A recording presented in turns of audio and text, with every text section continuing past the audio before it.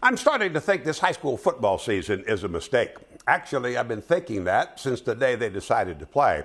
High schools can't do the testing the NFL and colleges can, and even with the testing, those teams are having problems with the virus. High schools have an even bigger problem because all they can do is play catch-up. As one school official told me this week, they're doing the best they can and being as careful as they can, and I have no doubt they are.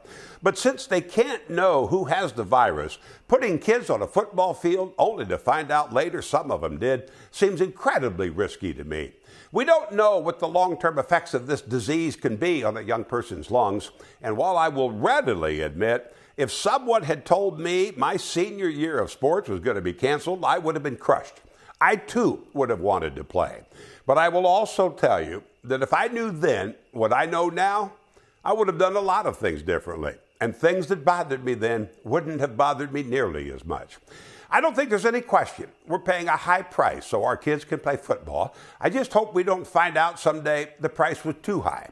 Because the answer then, that we did the best we could and were as careful as we could be, won't be good enough then. And I'm starting to think it's not good enough now.